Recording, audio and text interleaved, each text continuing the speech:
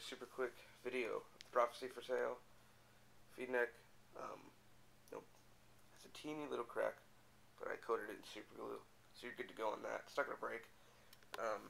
It's smoke with blue. If the camera doesn't show you that, it's like 5, so there's probably really bad lighting. Comes with a speed feed that I use for like a tournament and a handful of practices. These stickers, I think they're called like vinyl stickers or something like that. They don't leave adhesive. I can remove them if you want, but they're not gonna leave that dumb gummy crap you get with some stickers. I'll go ahead and show you that it works. You can hear it. Right now it's set up in sound activated.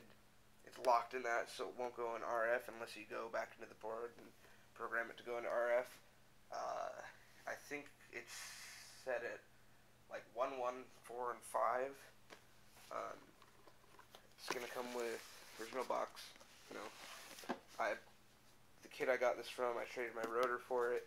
He bought it brand new, so it's in pretty good condition, by the way. But you'll see that in the photos. Revvy internals. Figure out those. Manual, padding stuff. The lid is under here. It's in the speed feed box. I'll do something about that. So it'll be shipped like this. I'm asking like, I don't know, $100 shipped. It's not really cooperating with my Lux because the gun's too quiet, so this can't really hear it. Speed feed works great. I'll go ahead and throw a pot of paint in here so you can kind of see it.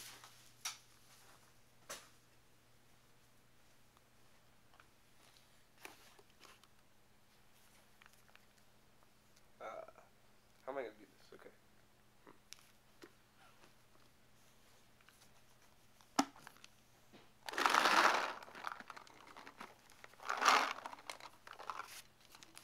One of them didn't go in. And they're not going to come out.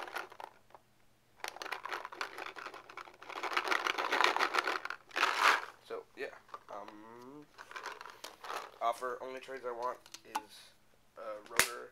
I can add, depending on condition, if it comes with an Exalt speed feed and it's a V3, I will add. If it's V1 or V2 and doesn't come with a speed feed, then it'll probably be straight. Might add a little bit. Thanks.